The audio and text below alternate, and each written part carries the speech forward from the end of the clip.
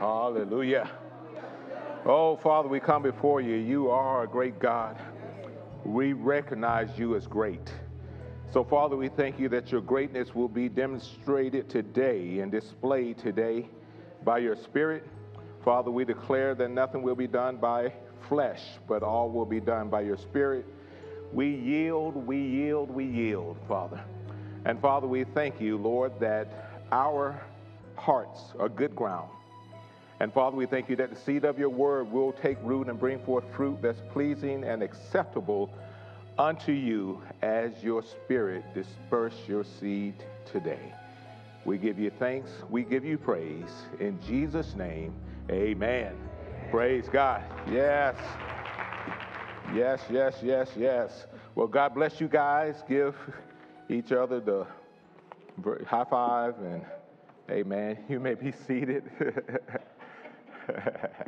Praise God. Amen. Well, let me get set up here.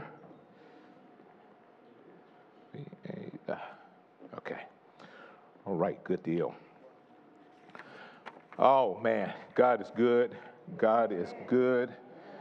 It is so good to, let me tell you something. I can't even imagine living life without God. The people out here in the world nowadays, I'm like, how do you do it? And really, they're not doing it. I mean, they're just suffering through it. You know what I'm saying? They're suffering through it. They get up the next day, they wonder, they start feeling hopeless, and then, you turn to drugs, or you turn to vices, or turn to a lot of things. So many people are dealing with depression nowadays. This is crazy. But, amen, it shall not come near us. Praise God. Now, it might try because, some things happen. You might hear some news or something might happen to you, and it tries to come, but it's like, nope. Praise God. 1,000 shall fall at my side, 10,000 at my right hand. See, that means it's close. It's at my side. It's at my right hand. It's close, but it shall not come nigh me. Amen. So I tell you, we are putting off all of these things that are happening in the world. I will not be a statistic. I will not be a statistic. Depression has increased by such and such percent. I ain't in that. Suicides have increased by such and such percent. That ain't me. You know what I'm saying? Worrying, lack. No, that ain't me. That ain't me. I understand that I have a heart for people that are dealing with that. I'm not callous. I'm not cold. I'm not insensitive. I'm sympathetic. I'm empathetic. I can relate to you. The Lord brought me out of that. You know what I'm saying? But no, I'm not going to stay in it. He brought me out of it. So I'm not going to be like a pig wallowing in the mire. Neither am I going to be like a dog returning back to his vomit. So if God brought me out of that, I'm not going back in it. Amen? Praise God. Well, listen, we are, I will start off, as I should, by giving honor to Pastor and Pastor Taffy and always appreciating them so much for what they are doing and the way that they are leading us and instructing us into righteousness. As I've said before, I won't harp on it. I know Pastor really doesn't like all the accolades and stuff like that. But the thing about it is the way that the Spirit of God is ministering to them, and that the way he has this congregation, because he's the shepherd of this flock. He's not the shepherd of the world. All the world always trying to make comments. It's like, I wasn't talking to you. He wasn't talking to you. Why you keep butting in our conversation? But for this congregation, it's the way that the Lord is leading us, and it is leading us. The teaching that they're doing is leading us to this more intimate, personal, dependent relationship upon God. We see ourselves getting out of the way more and more and more. We're doing what John said, I must decrease, but he must increase. And that's what we're doing, and we're becoming more and more conscious of it. As I was saying last week, the world has this saying that God is my co-pilot. Sounds sweet, sounds good, sounds spiritual, but no, if God is co-piloting, then that means he got half and you got half, probably. Somewhere you're involved in it. But we need to get you out of the way. So don't make God a co-pilot. Let God be the pilot. Amen? Praise God. So, we were talking about will, our will, and how our will gets in the way of what God has purposed and what God has planned for us to carry out his will for our lives. So the thing about wills is that God started it off and he gave man a free will.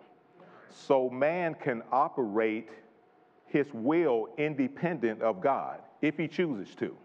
He can operate his will independent of God because God set it up that way, whereas he told Adam and Eve what to do and what not to do if you choose to do this, which means that you have a will to choose to do this. If you choose to eat of this tree, then the day that you eat thereof, you shall surely die. Now, he didn't make it where Adam had no choice.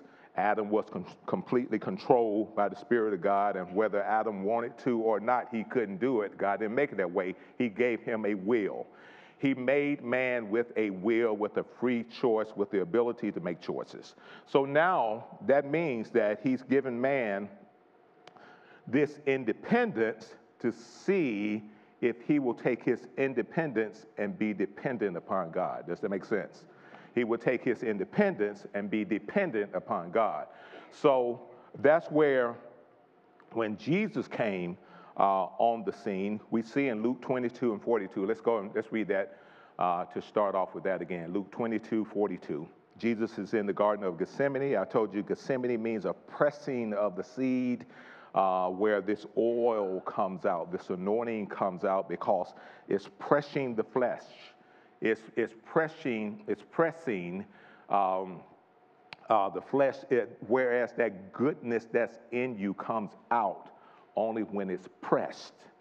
When there's no pressure, that anointing that's in you doesn't come out. So Gethsemane means that. It means the pressing of the seed. So he was in Gethsemane praying. Remember, he had Peter, James, and John with them, told them to pray with them. They were falling asleep. The spirit was willing, but the flesh was weak. But Jesus pressed on, and he went a little farther, and he prayed. And he prayed. He's saying, Father, if thou be willing, remove this cup from me. Because he had known, the Father had revealed to him what you are going to have to do in order to redeem man back to me. So Jesus had a fleshly moment. Now, we got to keep in mind that when Jesus came, Jesus was all God, but he was all human. Here, this human part shows up. This human part says, I don't want to deal with this. I don't want to. I know, because he had already told the disciples, the Son of Man is going to be turned over to the scribes, Pharisees, and all, and they shall whip him and they shall kill him. So he knew how he was going to die. He had already been telling the disciples. So that human part came up where he was like, even though I know the will of God, and I'm going to pause there for a second, because a lot of us know the will of God, but yet and still when it comes to doing the will of God, it gets a little hard. So Jesus knew the will of God, told the disciples what's supposed to happen, but yet and still, when he came to this point here in Gethsemane, where it's pressure time, it's time now. I've known it, but now it's time for it to happen. Lord, if it's possible, let this cup pass from me. Then he quickly got out of himself. He quickly got out of his independent will and lined his will up with God's will. And he said, nevertheless, not my will, but thy will be done. So here Jesus was showing us, because he was a demonstration for us, he was an example for us. The Bible talks about in 1 Peter, I think it's 1 Peter, that Jesus being an example for us, that we should walk in his footsteps or follow in his footsteps, or he's shown us how to walk this life. He talks about how he has been touched with the feelings of our infirmities. He can relate to us. He understands what we're dealing with. But he had to go through it himself as a man, even though God, but as a man, he had to go through it so that I can now relate to you. If I haven't really dealt with this, I think I know what you're talking about. I don't really know what you're talking about. But no, he dealt with the things that we dealt with. So Jesus here was showing us that there's this situation that will come, whereas you will know the will of God, but yet and still you will be pressured in your flesh not to do it.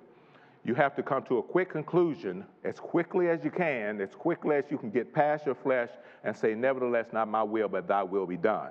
So lining your will up with God's will. Now, the thing about God's will is that, let's look at Romans, the 12th chapter and the second verse. The thing about God's will is that in God's will, you can find trouble in the perfect will of God.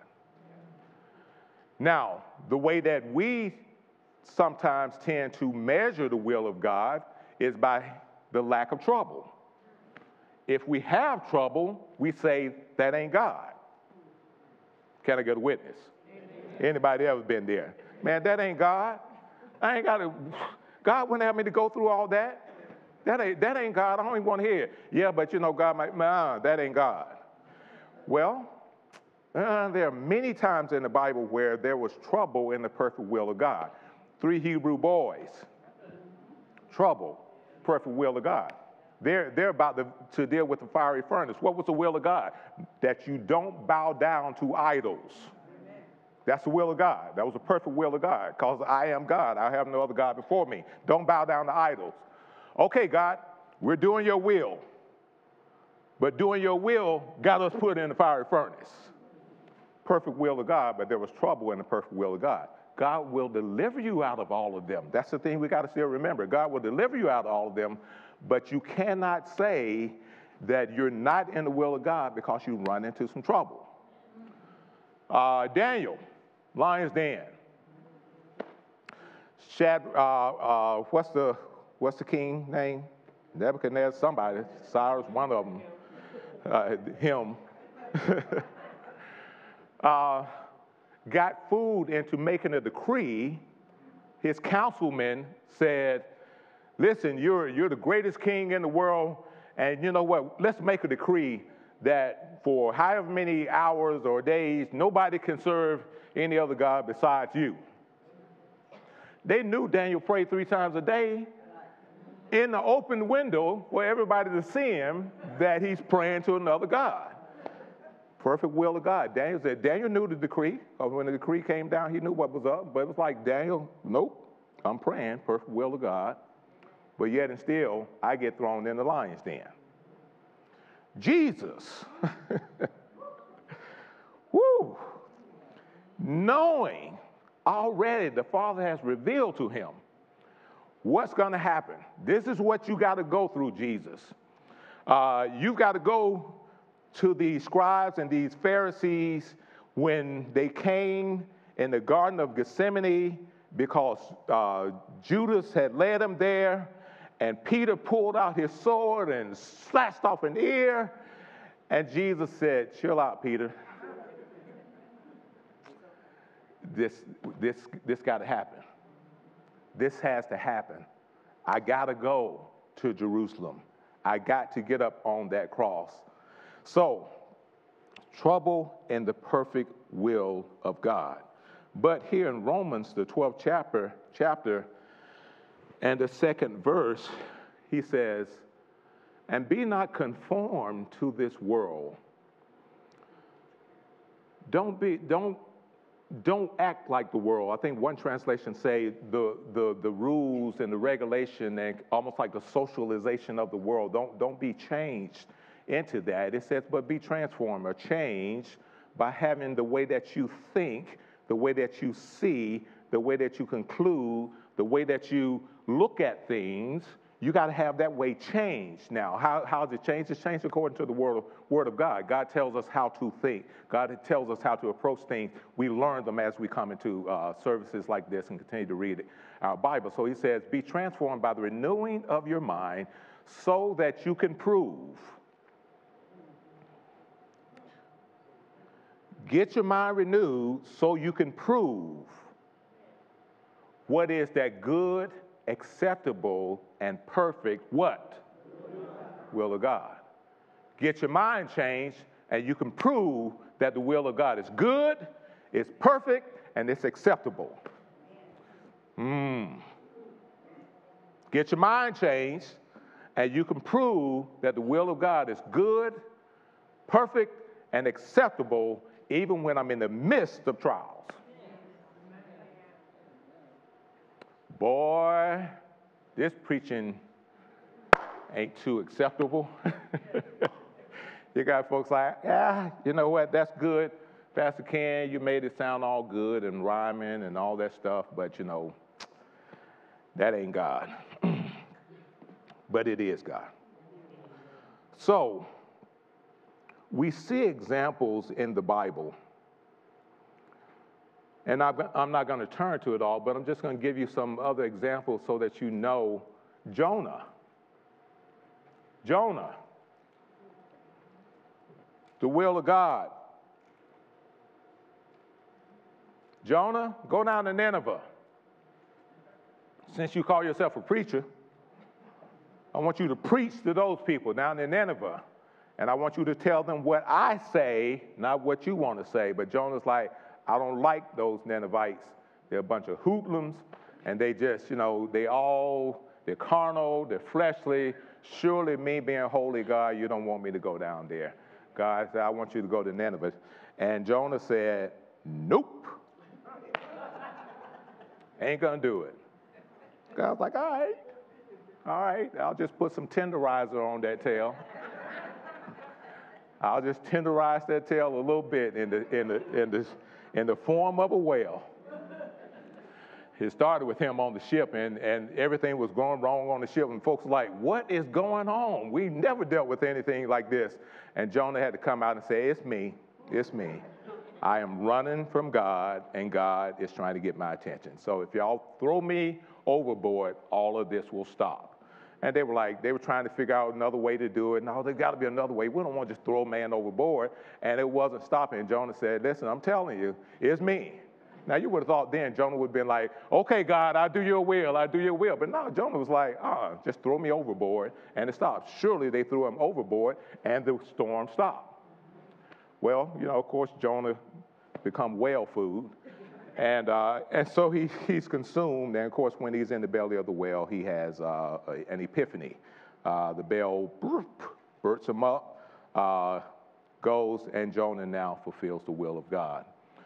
So I think what the Lord is trying to say is that we really don't have to really go through all that. Let's just kind of decide and be like Jesus. Nevertheless, not my will, but thy will be done. Now, hey, yes, amen. Give God praise for that, because no Jonah for me. No whale for me. Now, in another situation, we had the angel to visit Mary. Comes to Mary, tells Mary, you're going to be pregnant. You're going to have a child. Mary's like, I know I'm young and all that, but I still understand biology. I haven't been with a man, so how in the world am I going to be pregnant? The Holy Ghost is going to come on you. Yeah, you know, that's real spiritual. Man, that sounds real good. You know, if I was in a revival, boy, I'd eat that up. But no, you talking right here face to face with me, and you tell me I'm going to be pregnant just by the Holy Ghost coming over me. But Mary didn't wrestle with it too long. She asked that question, how will this be, seeing that I don't know a man? I understand biology-wise, a man and a woman got to get together before that happens. That's the way it's been since the beginning of the world. Why is it changing now? Because the Holy Ghost is going to come upon you. But the thing Mary said, once she understood the will of God, she said, be it unto me according to thy word. So here Mary yields her will to the will of God. And then, of course, we have Jesus who comes on the scene. Now, when we look at these things, we have in every situation, those examples that I've given, that free will comes up. That choice comes up. God's not going to make you do anything. Now, Jonah could have remained a fool, and he would have just died in the belly of the whale. But he changed. But God isn't going to make you do anything that you don't want to do. He'll try to nudge you along the way to show you, this is my will for you. I got something better for you. I'm trying to show you that, if you do what I tell you to do, things will be better. Because what we have to understand, I think the Bible, I think it's 1 Corinthians 13, but it says, we know in part. We understand in part. So we only understand in parts. God sees the whole thing. So whereas your understanding here is limited, God is saying if you go a little further, you'll begin to see more clearly. But if you go a little further, you'll see a little more clearly. If you go ahead and quit, don't complain, don't deal with all that, just go a little further and you'll see more clearly. So here when God is speaking to us about things, here's what we have to trust, lean, depend, rely, what Pastor has been teaching on him, because he knows in whole, but we only know in part. So now, Job said something really, really good. When he was going through what he was going through, Job had that revelation. Job said, though you slay me, now we know it wasn't God who was slaying him. He said, though you slay me, yet will I trust you. What a statement. What a powerful statement. Right now, these trials are kicking my tail. Man, I got boils on me. I'm in sackcloth and ashes and all of this stuff. But Lord, I don't quite understand. I know I serve you. I know I love you. But though this is happening to me, even though we realize that it was the devil, remember when the devil came to God saying, if I do all this stuff to Job, he'll turn from you, and God allowed it. So it wasn't God doing it, but Job didn't understand that. All Job knew is whatever is going on with me, whatever I'm dealing with, I don't quite understand it. It's hard, but I know I trust you, God. I will trust you. I will trust you. Now that's hard. That's hard to deal with. That's hard to go with. But I want us to see something here, that as we are going along and as we're doing the will of the Father, there's something that we must do in order to progress with God, in order to progress in this walk. Let's go to Amos 3:3. In order to progress in this walk, there has to be aligning, coming into union.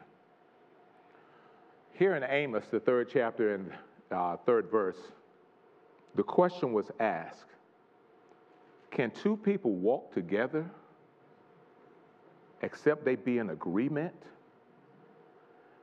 Now let's look at that in the new. Let's look at that. Let me see. Let's look at that in the Message. I want to look at it in the Message. Amos 3:3 in the Message. Then I want to look at it in the New Living Translation. Because see, our walk is with God. We're walking with God. But it said, can you really walk with me if you're not in agreement with me?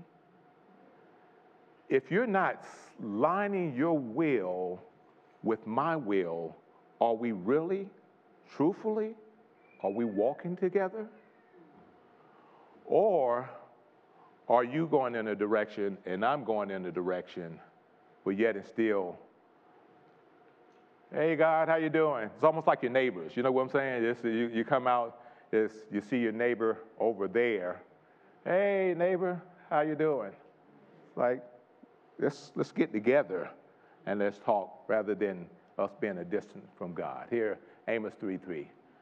Do two people walk hand in hand if they aren't going the same place? Can you walk hand in hand if you're not going the same place? Now, I would say that God is the one who's directing. So, we need to be going where he's going. But in order to go where he's going, we need to be walking hand in hand. Because if you can imagine, if I had another person up here with me, and we're walking hand in hand, and I choose to go left, and they choose to go right, something's got to give. Either you're going to pull my arm out, or I'm going to pull your arm out, or either we're going to let go because we're going in different directions. So can we walk together unless our wills are in alignment? Can we walk together knowing that when that God is the one who's leading and that we're just walking along with him? Now let's look at that in the NLT real quickly. Can two people walk together without agreeing on the direction?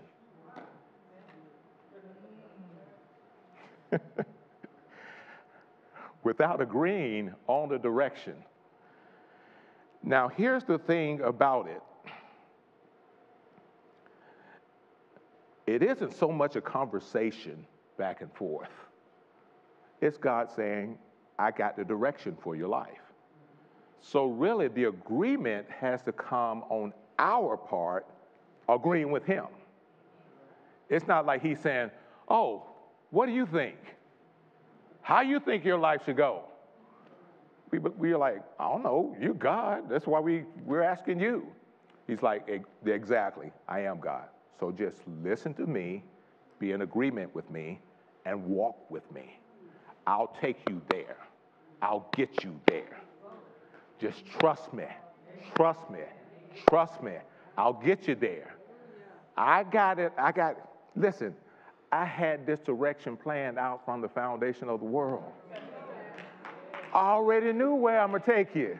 Just agree with me, set your will with my will, and we'll get there. As they say, we going places. Hallelujah.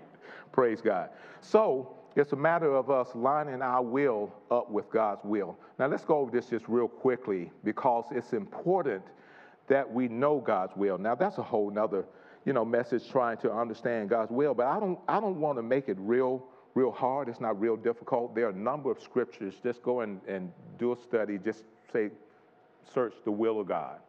And you'll see up there, the will of God is your sanctification. The will of God is that you give thanks. The will of God, a number of these things indicate the will of God for your life. It's not hard. It's not difficult. It's not spooky. You know how we try to, I'm looking for the will of God for my life. What is that? I don't know. A lot of it's already written down. Just read it and let the Holy Spirit help you to live it. It's not hard. Oftentimes, when people are talking about what the will of God is for their lives, they're talking about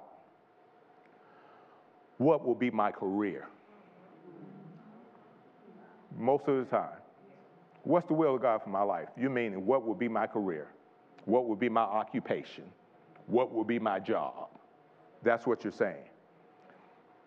That's not real hard, to be honest with you. What do you like doing? What do you like doing? Pursue that.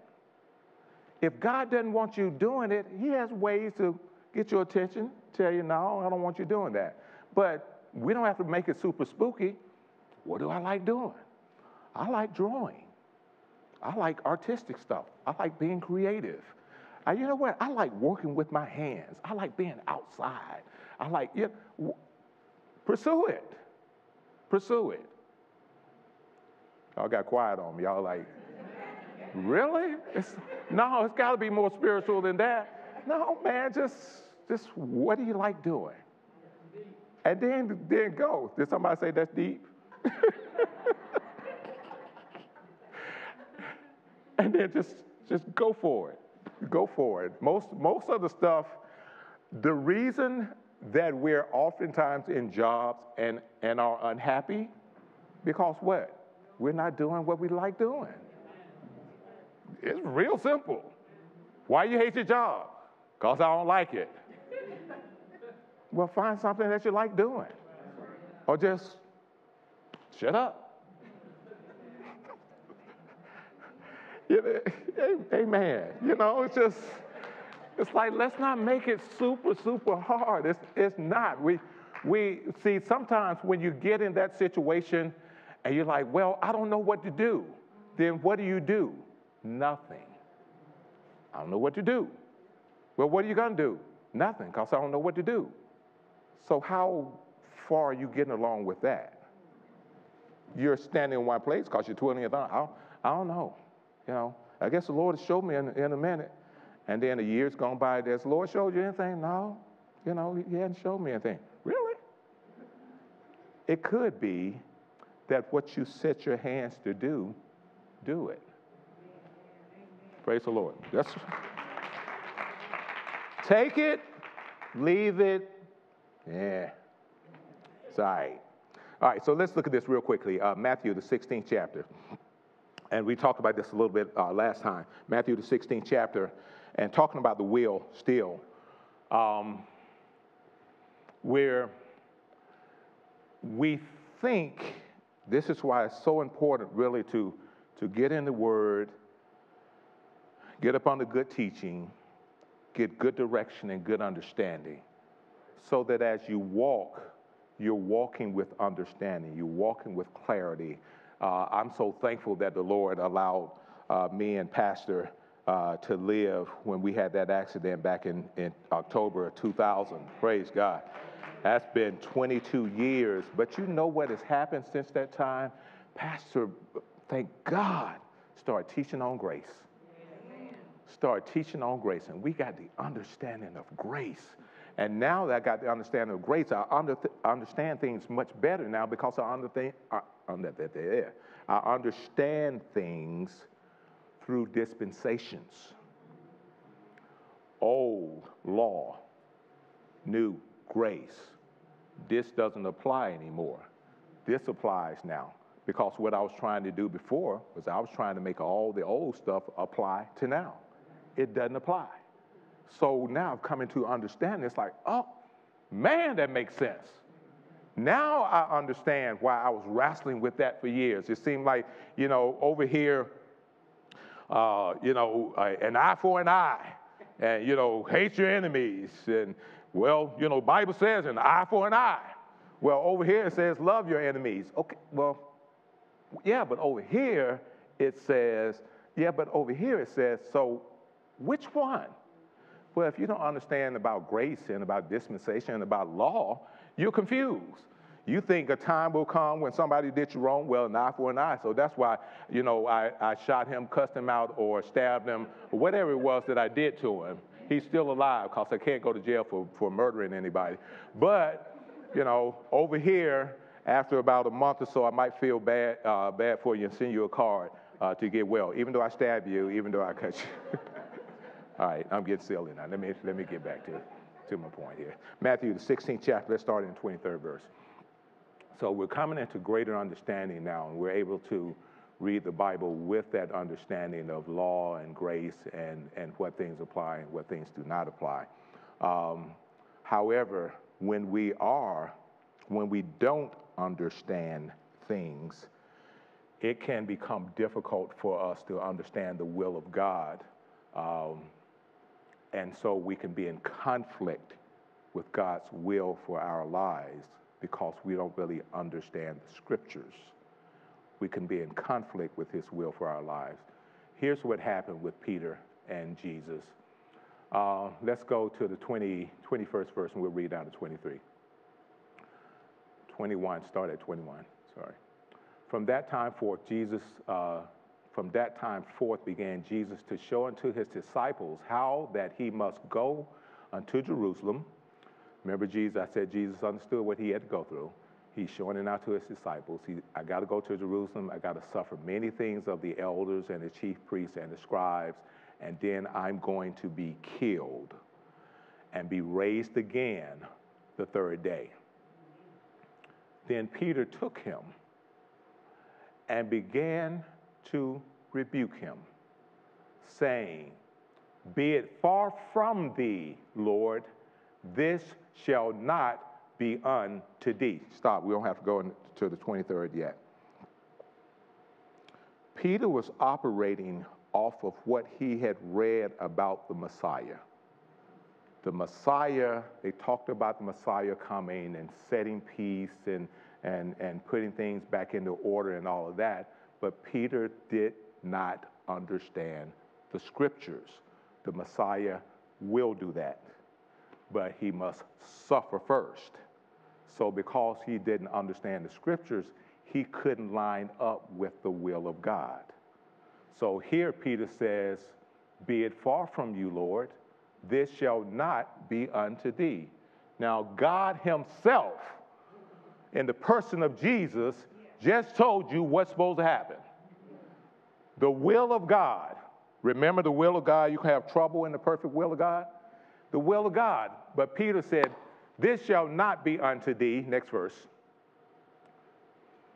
But he, Jesus, turned and said unto Peter, "Get thee behind me, Satan." Boy, you talk about a blow to your ego. You call me Satan? My name Peter. No, but you're acting like the devil. "Get thee behind me, Satan. Thou art an offense unto me, for you savor not the things that be of God, but those that be of men." You don't understand what the will of God is. You're still trying to operate in the will of man. And Jesus had to confront him and tell him to get behind him because of those things. Next, let's read on down to 26, and then I got a point that I need to make. We're going to close out. "Then said Jesus unto his disciple, If any man is going to come after me, if you're going to follow me now, you got to deny yourself and take up your cross and follow me." Denying yourself is denying your will. Denying yourself is denying what you want. Your will in simplicity is what you want. That's your will.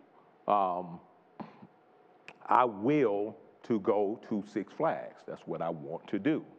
I will to go to Panera Bread and eat, soup and salad. That's what I want to do.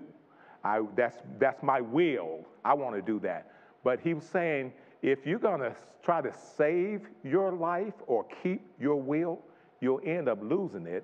For whosoever will save his life shall lose it. Whosoever will lose his life for my sake shall find it. If you lose your will for my will, you'll find life in that. For whosoever will save his life, for what is a man profited if he shall gain the whole world and shall lose his own soul? Or what shall a man give in exchange for his own soul? That's where your will is in your soulish realm. Your will is in your soulish realm. So what will it profit you if you gain the whole world, but you lose your will? Because in the end, your will lose. Amen? But God doesn't necessarily want that. Now let's look at something here.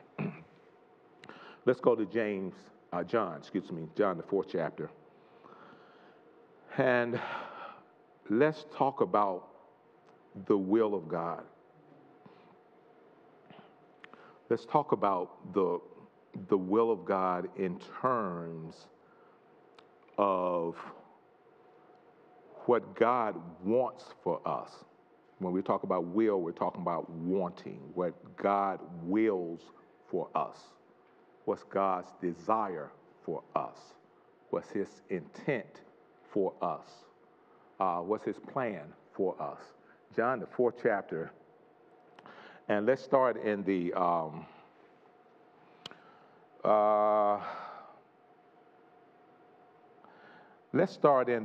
we'll start here in first verse, and we're going to go down to 36, but I'm not going to read every verse. I'll just make points here.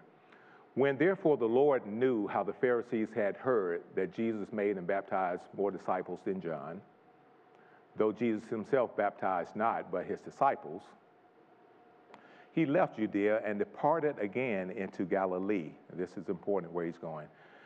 And he must needs, on his way to Galilee, go through Samaria.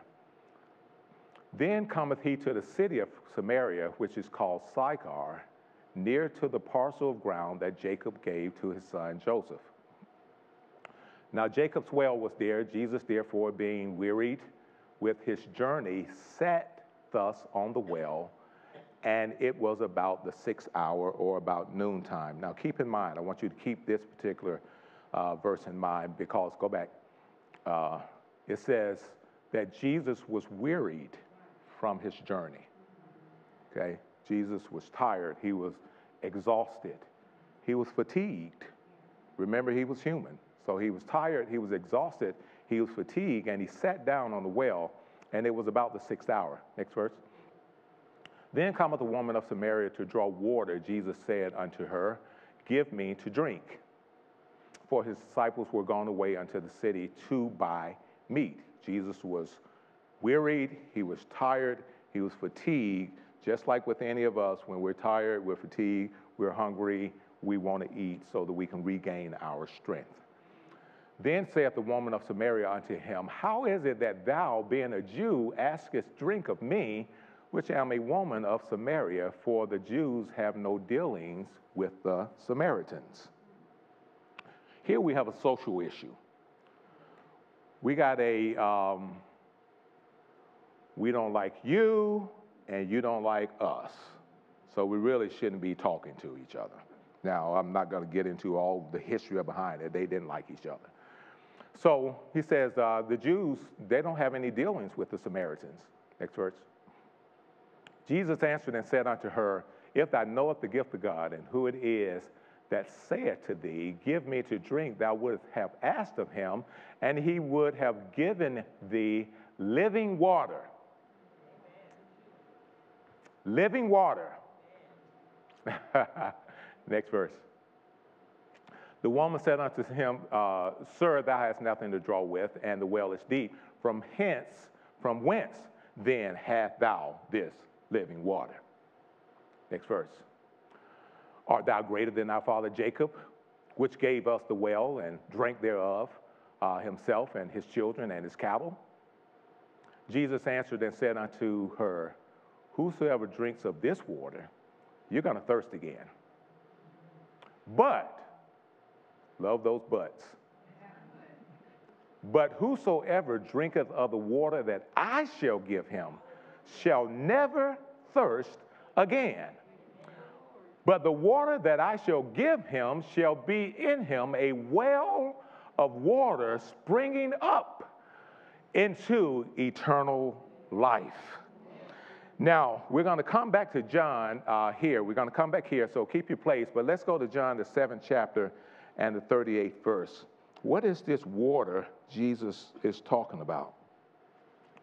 What is this water he's talking about? John 7:38. Jesus said, He that believeth on me, as the scripture has said, out of his belly shall flow rivers of living water. We're talking about living water again. We just read it in John 4. He expounds on it again in John 7, but this time he makes it very clear, the next verse, what the living water is. But this spake he of the Spirit, which they that believe on him should receive, for the Holy Ghost was not yet given, because that Jesus was not yet glorified. Okay, now, all of this reading so far, we got Jesus coming from a long trip. He's tired. He sits at the well. He sees a Samaritan woman that they really don't have interaction with, and he asks the Samaritan woman to give me water, give me the drink, and the woman said, you don't even have anything to draw from the well, and how is it that you asking me, a Samaritan, for something to drink? And Jesus makes it clear. He says, now, whoever drinks of this water is going to thirst again, but if you drink of the living water that I shall give, you'll never thirst again. The woman said, Lord, give me this water so I don't have to keep coming to this well, because she was carnal. She didn't understand. I have to keep coming to this well, and you'll make it where I will never thirst again. And Jesus made it clear. We went over in John 7. Jesus said, the living water that I'm going to give you is the Spirit. I'm going to give you the Spirit, and that Spirit is going to make sure you don't ever thirst again.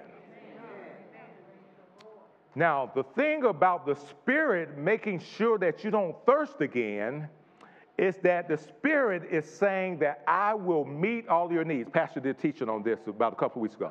I will meet all of your needs to where the Lord is my shepherd, I shall not what? Want. What I say will is to want. The Lord is my shepherd. In other words, since I shall not want, he fulfills all of my will. Can you all flow with me on that? Okay. So God is saying here that I'm going to make sure that your will is satisfied because I know what you need. You think you need the carnal water, you need the spiritual water. Your will seeks the carnal water. The Spirit will fulfill the spiritual water. And when you get the spiritual water, you won't ever be thirsty again, and it'll satisfy this carnal thirst as well. All right, so you're all with me on that. He made it clear. Now, let's go back to John, the 4th chapter. And I want to start at the 33rd verse. Now, Jesus had the conversation with the woman. You all can go back there and read that on you all's time. He had the conversation with the woman. The woman, he said, go and call your husband. She said, I don't have a husband. He said, true, because, you've had 5 husbands, and the one that you have with you now, that's not your husband. So Jesus, prophesies to her and peep her whole card and tell her, yeah, you shacking. That's what you're doing. You're shacking. So the woman gets all excited and says, oh, my goodness, I'm really in the midst of a prophet. This man told me everything that I need to go and tell somebody else. So she gets ready to break off to go and tell somebody else. By that time, the disciples are coming up, and they look at Jesus talking to a Samaritan. We got a problem. We don't talk to Samaritans. Why are you talking to a Samaritan? So, oh boy, am I all dramatic. Let me see here. Let me go back to 32, verse 32.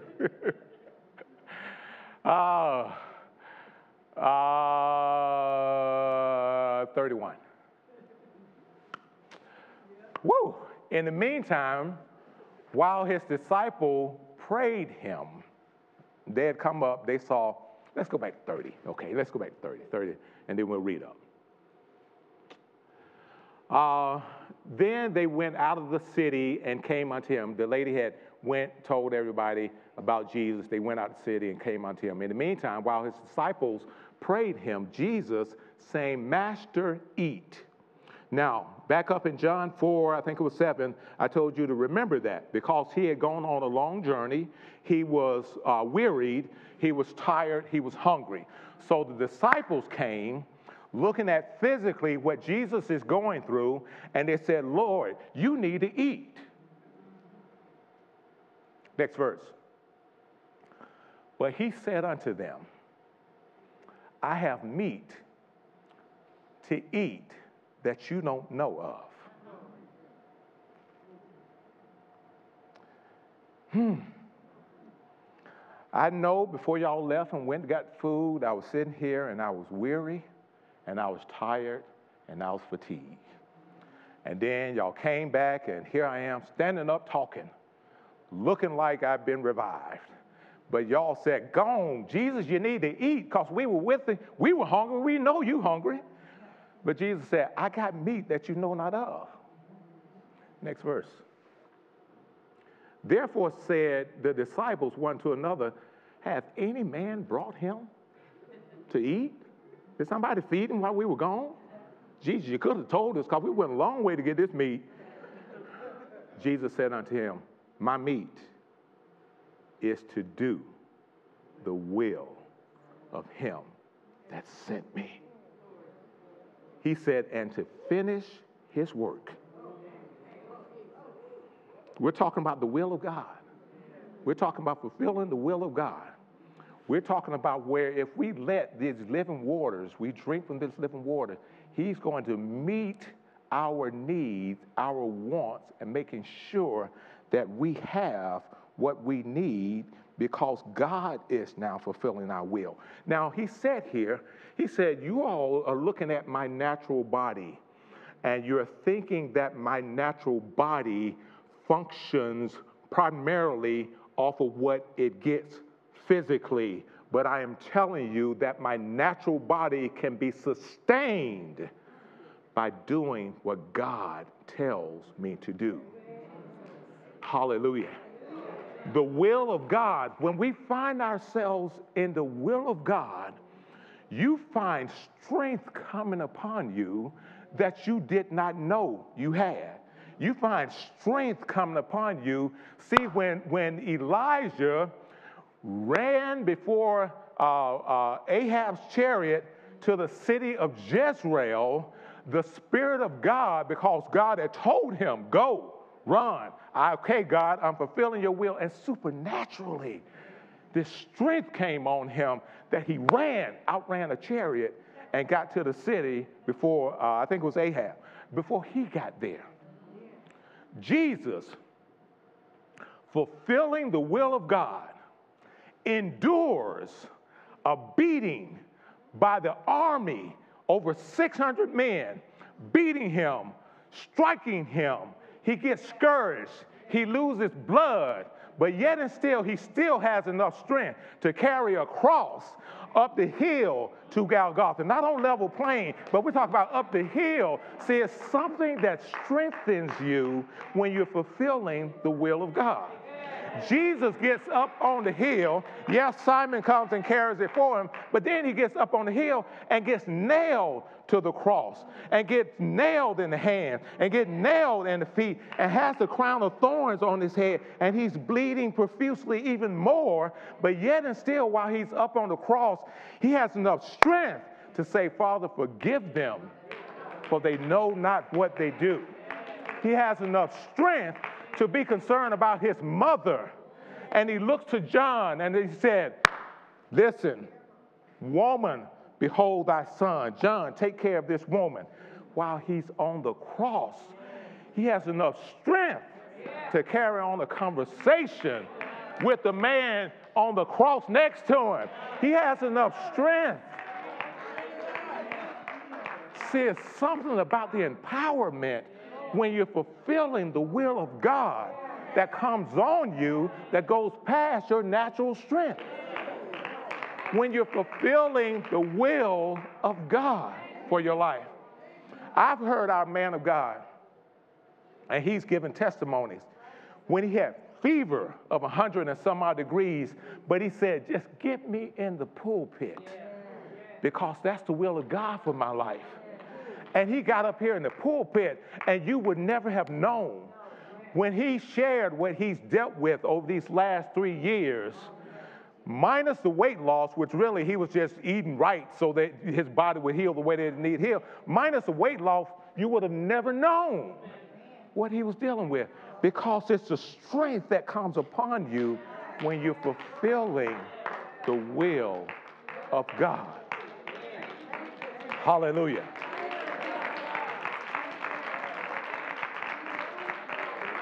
So Jesus said, my meat is to do the will of God. My substance is to do the will of God. My strength is to do the will of God. When I am doing the will of God, I'm good. I'm good. I know I'm still in this natural body. I know I got to eat. I get that. But when I'm doing the will of God, I'm not concerned about food. You know, like I said, don't get me wrong, I'm not being dumb deep. Yes, you need to eat, you need to drink, you need to do all that stuff there. But it's something about the will of God. When you're doing what God tells you to do, what God wants you to do, that supernatural gets on you, enabling you to live this supernatural life. But it's in the will of God.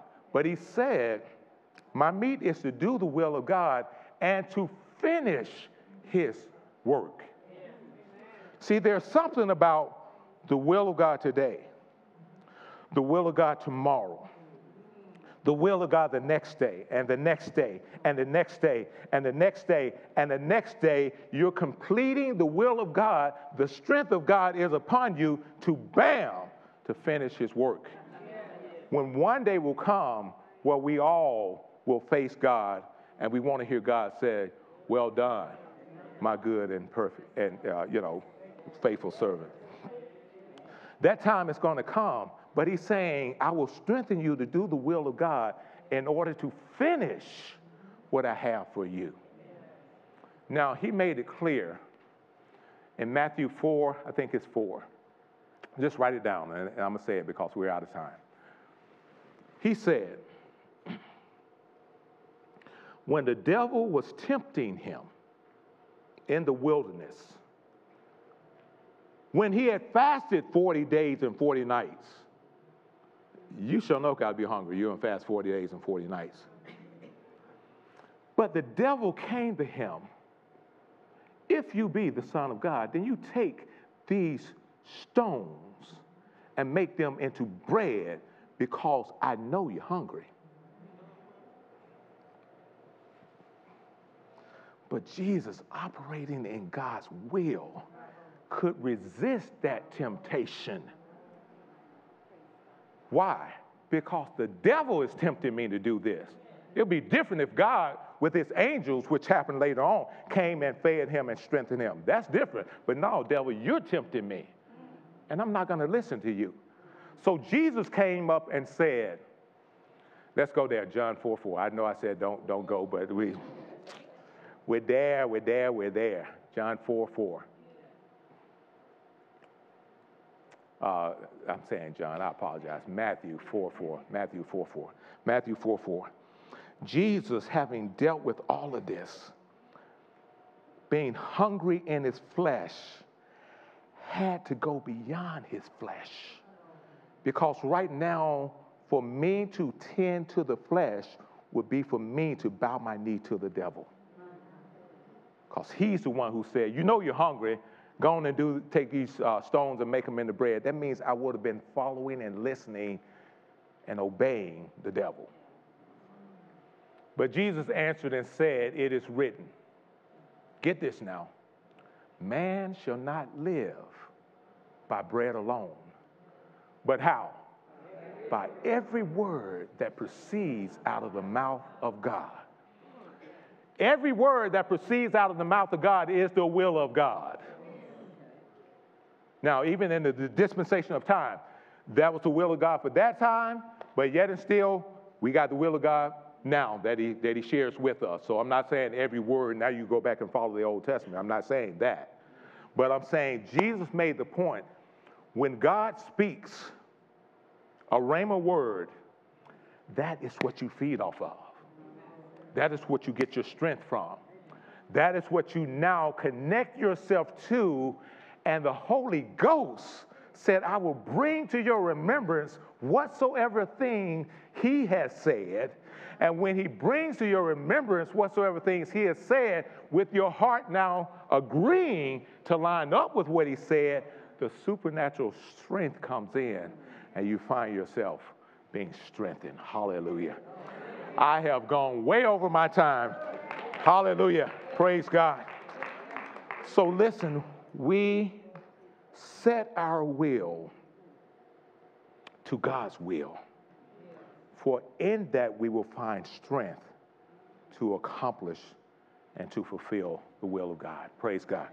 Listen, we're going to close out and get ready to complete our worship. If you need an offering envelope, raise your hands and the ushers will get one to you.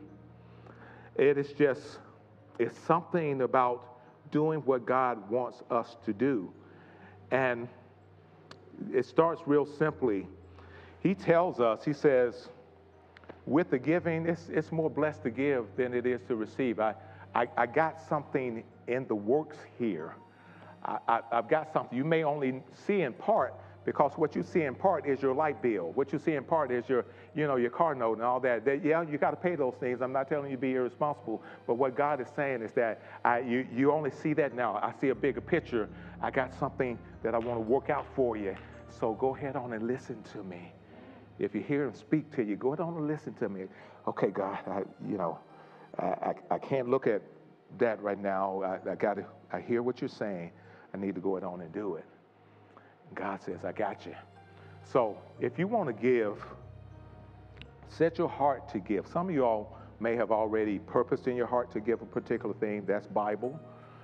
God may speak to you about giving a particular thing. That's Bible, because he leads us by his Spirit. However it is, participate in this opportunity to give. You see the ways to give. World Changers space and the amount. You can text at 74483. You can call the number there on the screen, or write and send in your offering to that address up there. Some of y'all may be watching via the websites, Creflo Dollar Ministries or WorldChangers.org. Just go to the front page and go up to the very top. There's a give button there that you can give, or you can give via the QR code that we're going to put up here in just a second.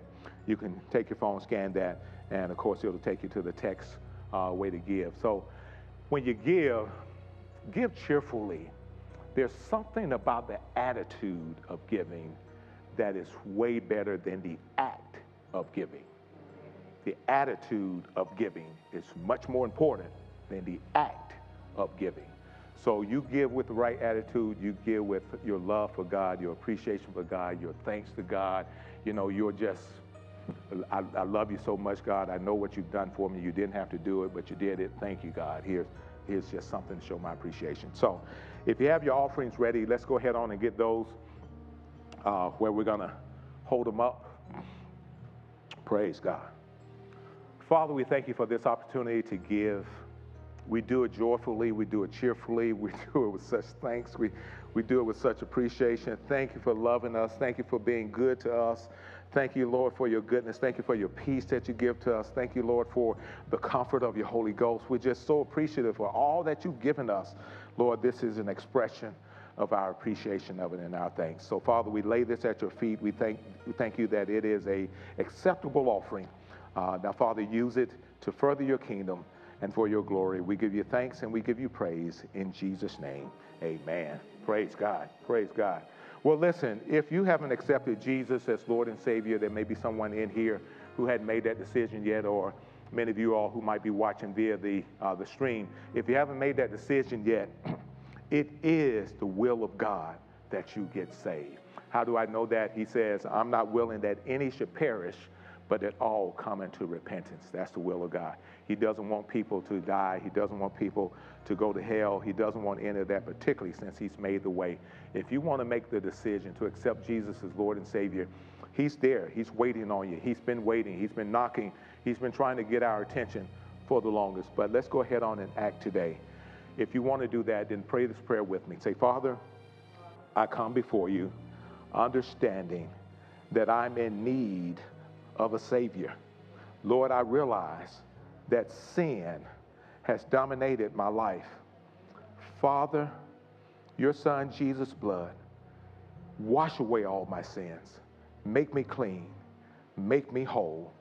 I receive you as my Lord, as my Savior. Come into my heart now. In Jesus' name, amen. Praise God. Woo. Got some chill bumps with that one. Praise God. Listen, you pray that prayer. We want you to text the word I'm saved, all one word, to 51555. Give us your name, give us your email address, and we will send you an ebook that will be very helpful in explaining the decision that you just made and helping you in your first walks in this new journey with Jesus Christ. Welcome to the body of Christ. Amen. Praise God. Amen. Praise God. Well, listen, we went a little longer, had a good time, but let's get ready to get you all out here. So let's stand up. Praise God. Lift your hands. Oh, now to him who is able, who is well able to keep you from falling into any situation, to keep you from stumbling, to keep you from being down. Now unto him who's able to lift you up. Now unto him who's able to strengthen you. Now unto him who gives you peace. Now unto him who calms your spirit, calms your soul, assures you that everything is all right. It's not going to be all right. It's all right. That everything is all right now.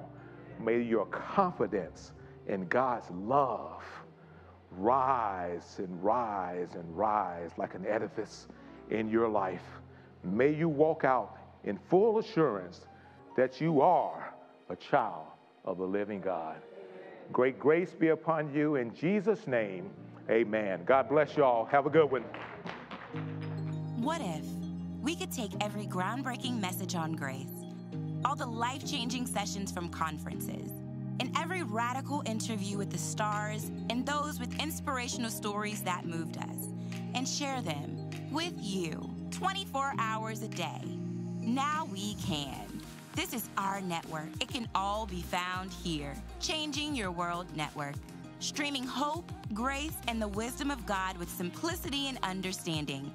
24 hours a day, 7 days a week, for free. Download the Creflo Ministries app on your smart TV and streaming devices. Roku, Amazon Fire TV, Apple TV, and begin streaming Changing Your World 24-hour network through the app today. Visit CYWN.TV for more information now.